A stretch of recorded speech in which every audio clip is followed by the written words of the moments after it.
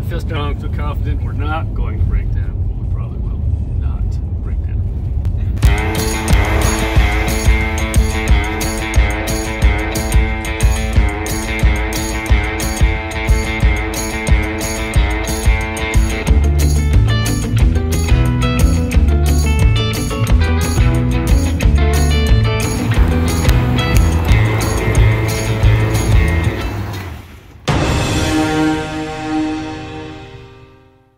The Head of Sinbad Pictograph site is located about 35 miles west of Green River, Utah. The area is managed by the BLM and is commonly referred to as the Head of Sinbad. To get there, you'll take exit I-70 at mile marker 131 and go west on the south side of the interstate. Keep right at the second road and stay right and go underneath I-70. You will pass through two medium box-sized culverts. Some parts of these are sandy, but as long as it's not wet, a high-clearance four-wheel drive should have no issues. When you emerge out of the underpass, stay right and then take a left. Feel strong, feel confident. We're not going to break down. We probably will not break down. Probably not. Let's not break down today. Let's make that a goal, okay? It's always my goal. We'll give out. There's no snow, so we're already confident in our truck's abilities and your driving skills. Because we're overconfident. Go through the mighty hole under I-70. Oh my God, we're heading under I-70. Hope that semi with the 90,000-pound crusher doesn't fall through. It's so narrow. It's not as bad as you think. Oh, I got at least 2.2 inches on each side. Ah! There it goes. Holy shit, that's a rock drop. Look at that. Be prepared if you're in an SUV to rock climb your bumper. Didn't like focusing in that tunnel. I didn't know what to do. It's a Dark light. Ah, I might have put her in forward-legged drive, boys. Hang on. I don't like that. Who did this? Some UDOT worker. They suck. Jesus, I don't know if my bumper's gonna clear. Let's avoid the rush of four-wheel drive.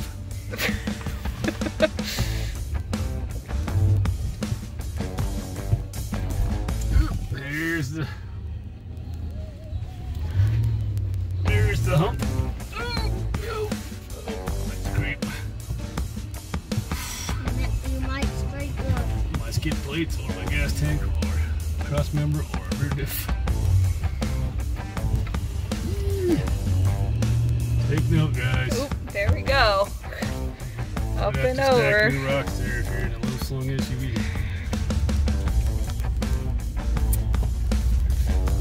Pickup like mine used to be before 1.8 inch lift. 1.8 in the front, 0.9 in the rear now. Settling in my wife's abusive relationship with the truck. I am not abusive to the truck. 2,600 pounds of sod, no big deal. 10,000 pounds in the trailer, no big deal. Which way?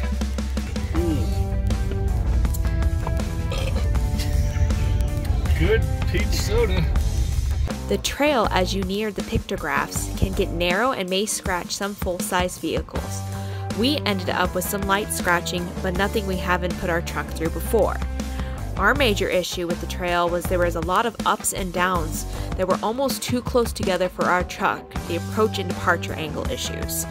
Some of the road is very rutted out, so take your time depending on the condition of the road. This can vary from season to season. So this is Locomotive Point with pictographs and the Head of Sinbad, apparently.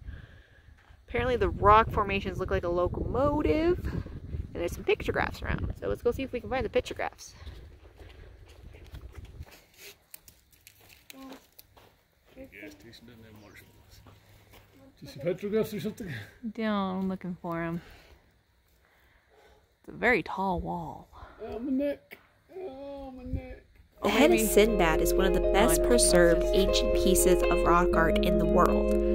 Scientists believe the artwork is about 2,000 to 4,000 years old. The style of the pictographs is called Barrier Canyon style. Barrier Canyon style, or also called BCS, describes a distinctive style of rock art which appears mostly in Utah. with the largest concentration of the sites located in the San Rafael Swell and Canyonlands National Park, but the full range extends into much of the state of Utah and western Colorado. Barrier Canyon-style rock art panels are mostly pictographs, which means painted, but there are also several petroglyphs, which is pecked in the style. This rock art also features Kachina-type figures. One is holding a snake in its hand and the other has one near its mouth. It appears that their feet are showing movement, perhaps dancing in a ceremony. This panel may be a depiction of a snake dance ceremony that is reminiscent of the Hopi snake dance, where the members carry handfuls of snakes and even hold them in their mouths. The Hopi believe snakes are their ancestors. Dutchman Arch is easily accessible, and you can climb right up on top if you'd like. This arch was named after a Dutchman who settled in the vicinity of this area in the 19th century.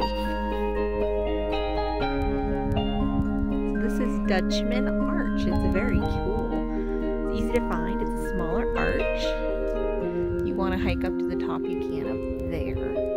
But it's pretty nice. It's an easy road to get here. You just have to be careful on some of the humps.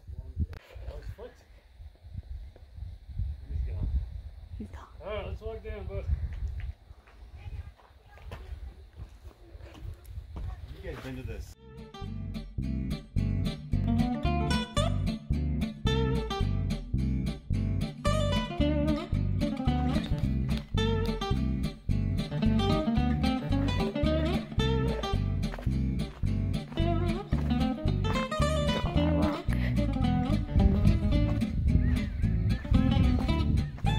Pretty nasty stuff.